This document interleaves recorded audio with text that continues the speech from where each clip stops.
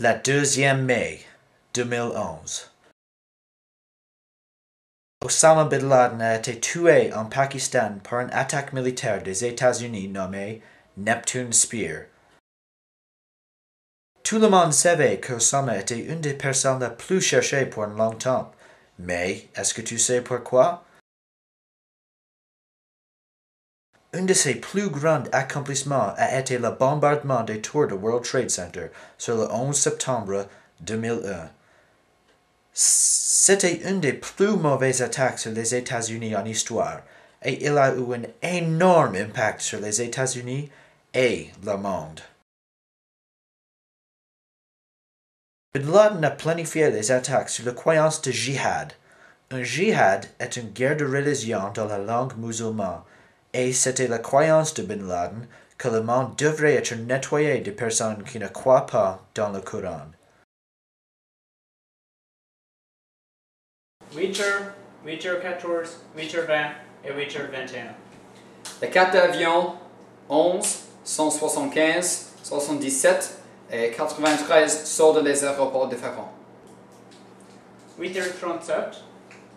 À ce temps, c'était réalisé qu'il y a des avions volés des États-Unis et il y a plus que seulement un. C'était à ce temps qu'ils ont averti les militaires. 8h46.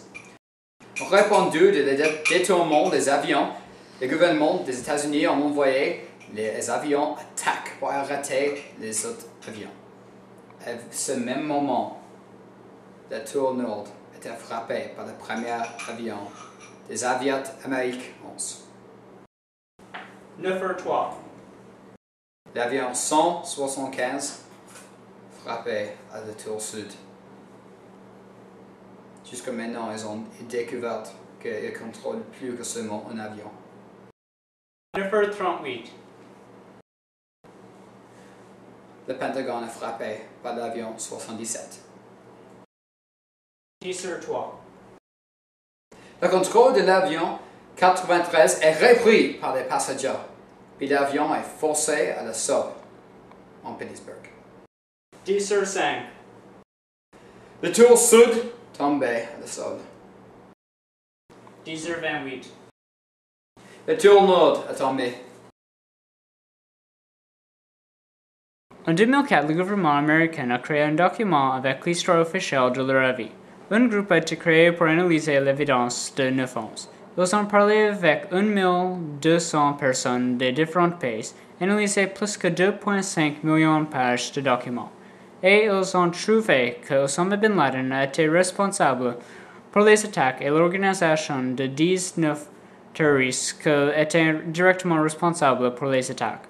Aussi, le rapport a trouvé que le FBI et le CIA n'étaient pas assez préparés et ils n'ont pas réagi assez vite pour prévenir la situation.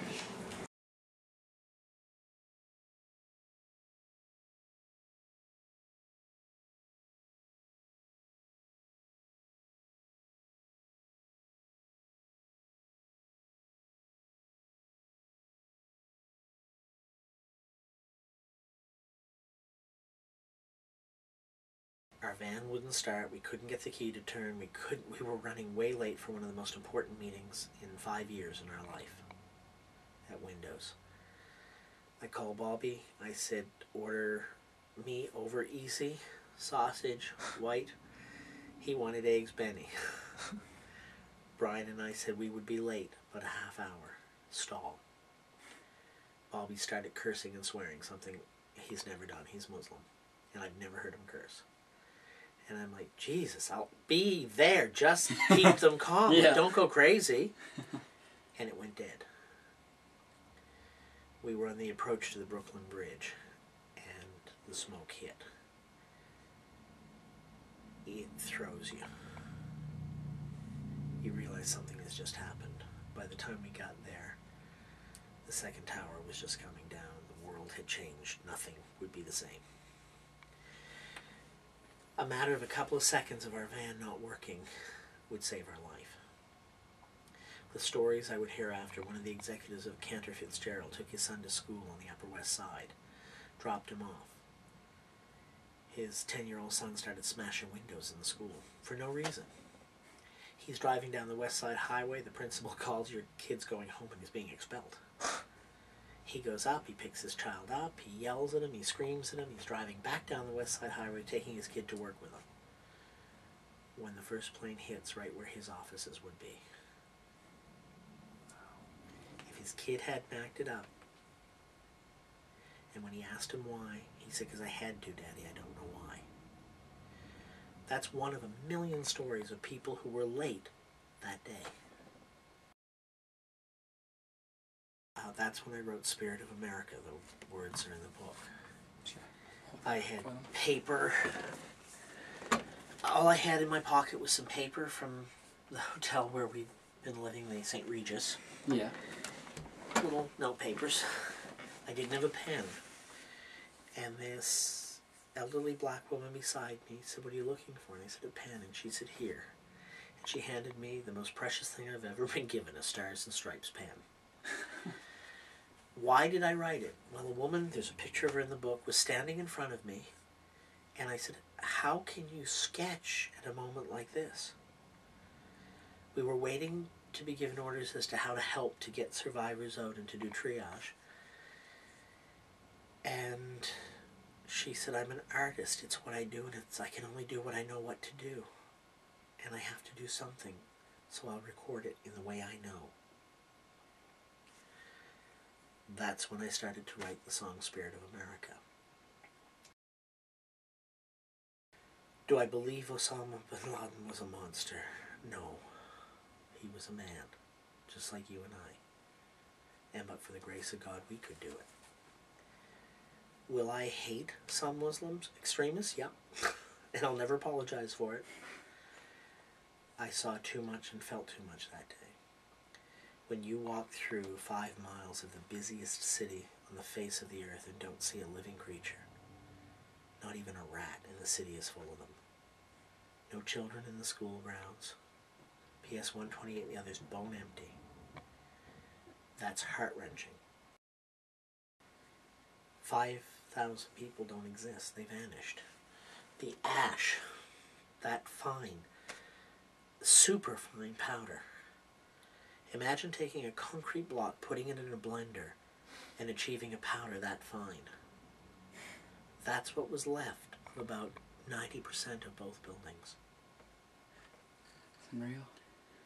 The force and the pressure turned it to powder. You didn't find big chunks. You found small pieces like this. It's sacred. Are there human remains in it? There have to be. They were blown. They didn't exist. It vanished in seconds from the face of the earth. The void of sound, the animals, a lot didn't return to Lower Manhattan for a while. Among it all, there was hope. When a rat would come up looking for food and you would feed it like a squirrel. And it would be appreciative, right to a tail wag. I went from terrified and hating them to feeding them. 100% of it is made from the remains and reconstituted from the building. Wow. Each of the resurrected Christs look like this. There's one in Cologne, Germany that the Pope took over when he became Pope and went back to his homeland. They're in major cathedrals and churches in America and in New York at Ground Zero. We designed it with strength to show that there was a hope. It's saying, I'm here. You didn't push me down.